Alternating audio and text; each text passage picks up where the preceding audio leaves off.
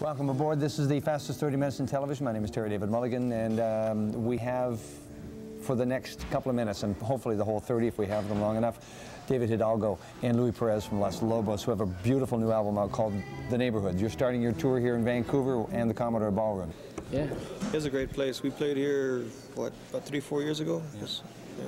Might have been. When it came time to plan this tour, we asked for this venue. You know, we wanted to play here.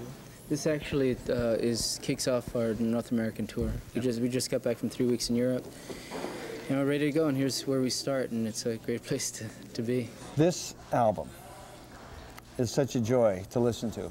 You must have been conscious of the shadow that La Bamba and the 2 million sales that it had, kind of throwing it over the project. How did you come to deal with the follow-up, really, to La Bamba?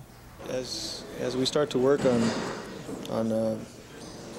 you know, or whatever project we're doing, like say this record, it seems as the songs are written, it starts to form and become, you know, this living thing. You know, it's kind of like a science fiction movie. Yeah, you can only terrorize yourself so much, you know, by the past and what's gone on, and all the pressures and the stress after something as big as what that was. But as David mentioned, once we got to writing the songs, even though we, you know, try to predetermine things and try to figure out a way we're going to do this, and no matter how much we talked about it, we just end up the songs, you know, just took shape, and we, you know, we just gravitated toward our strengths, and that's pretty much how it just unfolded.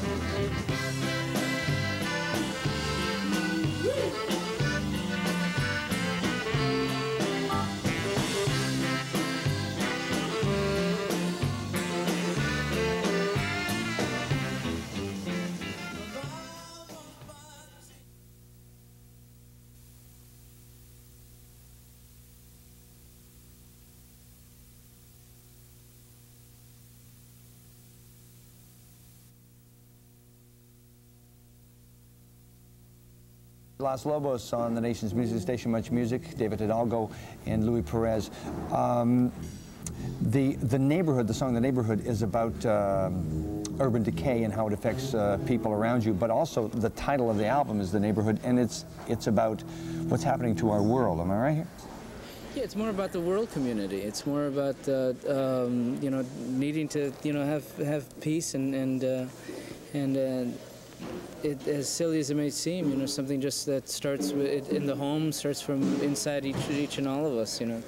So not to sound too flowery or anything, but that's really what it's about. But your connection to your music, your audience and yourselves is through your neighborhood, isn't it?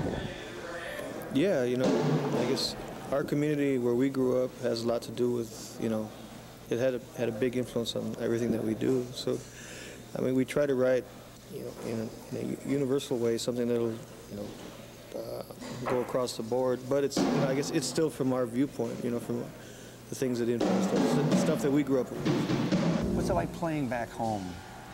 You're heading for Los Angeles. Yeah. What will those dates be like? Will they be different?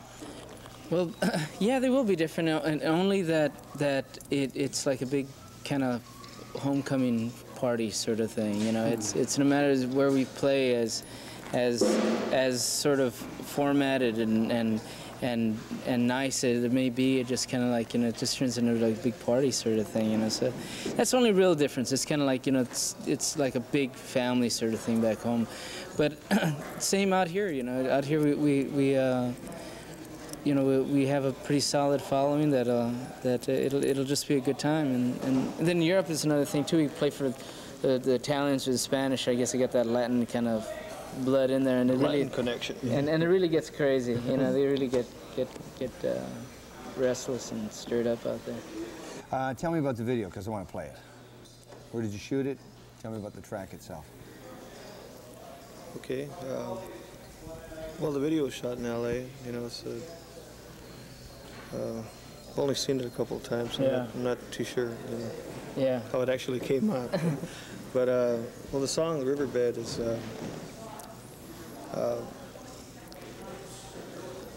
I guess we wrote this song in a folk form, I guess, you know, in the style of the lyrics, and just the riverbed is on our side of town. It's this meeting place. It's the San Gabriel River, and you know it's always been there since we were kids. You know, our parents used to take us there and drop us off. When we got older, we'd go down there, and have bonfires and get stuck in the mud in our cars and things. Yeah. So it's just something that we grew up with. So I mean, it is just like used it as a symbol, I guess.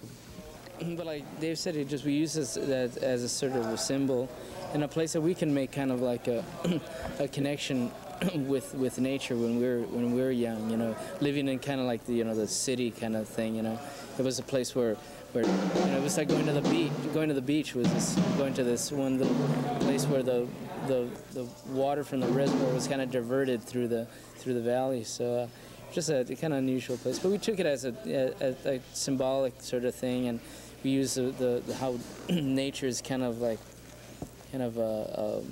how we're kind of secondary to nature, and how really big that everything really is. But you notice how many of us don't really notice that? You don't. It's so darn big, you never notice it. I mean, you know, mountains and everything, you know.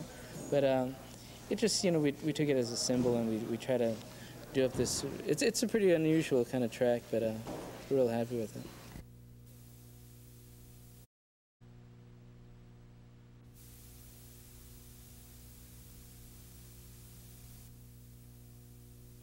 Much West in stereo from Vancouver in the Commodore Ballroom at the sound check for the opening to the North American tour for Los Lobos, David Hidalgo and Luis Perez. The album you put out of all Mexican music called La Pistola. Beautifully received, beautifully done. But did it buy time for you so that you could get ready for this album? I don't know whether if you look at a lot. I've been asked that question a few times. In a way, we were trying to provide a little, like a buffer between that and the next big rock record. But for us, whether that was the motivation or not, it could have been partly that. But in doing that record, we went through such a almost therapeutic sort of self-evaluation, really going back into who we were and what really excited us about music to begin with. You get caught up in success and the road and recording, it gets a little cloudy. You know, you sit down to write and the instrument gets a little blunt, you know, and you need to kind of, you know, reaffirm certain things that essentially were really important to us, and that's what really helped us out. When you got together in, was it 71, 72? 73, actually. And first of all, you were a sock hop band, and then you you discovered your Mexican roots, and then you started to write things very socially relevant. At some point along that road, you had to make a decision as to whether you were just going to be a great, you know, sock hop rock and roll band, or whether you were going to be what you became. How did you come to that decision, and when? Well, I don't know. You know, so, how did it, you know, 4 guys right out of high school all of a sudden decided to put away the Stratocasters and pick up jarranas and vihuelas and play Mexican music that was just like the most uncool thing that any kid could do, you know? I don't know what made us do it. I think it was, well, naturally, it was honesty and, as you mentioned, the passion and ultimately the music and how demanding it was to us as musicians that really attracted us to Mexican music. So in the same way as you spent, you know, 10, 11 years of experiencing that, when it came time for us well, if we can fast forward just a little bit, if we found ourselves making records and writing original material after the first record, it was necessary for us to make a choice whether we're going to be just like known as a great party band or whether we're going to, you know, do something that's really important.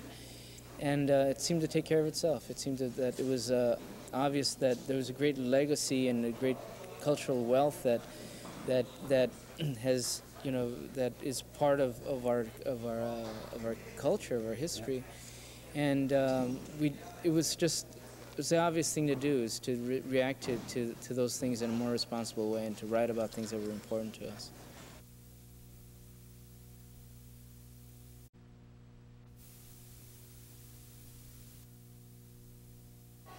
Welcome back to Much West. We're just about run out of time with David Hidalgo and Luis Perez from Los Lobos, but I want to ask you, Levon Helm appears on one track and plays, of course, and sings. He, of course, was with the band. The band had this view of America. They came from Canada, basically, except for Levon. You come from roots outside of America, and you have that same view that they had. Do you feel that connection? Oh, well, you know, any comparison to the band, it has to be a huge compliment. But yeah, you know, we came from kind of like a separate reality, and the way we look at things in America it isn't really because we come from this community that's really like a little island off on its own. But you know, we grew up listening to American music. We think in English. I mean, our whole experience was to homogenize and become part of the rest of America. So it's a kind of funny place that a minority, or not anymore minority in the United States, but an ethnic group kind of comes to America and finds themselves sort of like assimilating, but at the same time, there's, like I mentioned before, there's no denial where you come from. David, you, I noticed you playing a violin during the sound check. Have you added more instruments to the number that you already play?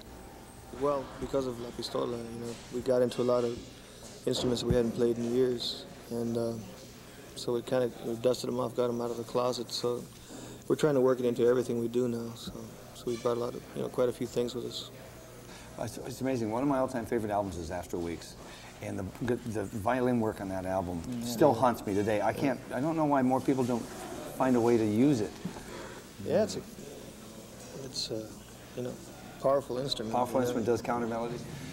So listen, okay, let's talk about the tour for a second. Let's do some hard marketing before we get there. Okay. You're going to be in Toronto.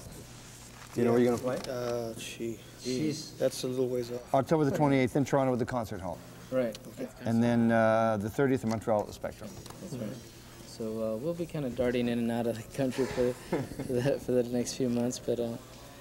Going through through your sound check, you literally ran through a quick mini history of rock and roll. I just love the way you guys play, and it's so nice to have you back again. Yeah, it was great to be here. We need some more videos, though. Can you work on that? Yeah, we're going to do that right away. We'll try to get some good ones this time. Yeah, we'll try to get some good ones. Yeah. Like what? Thanks very much.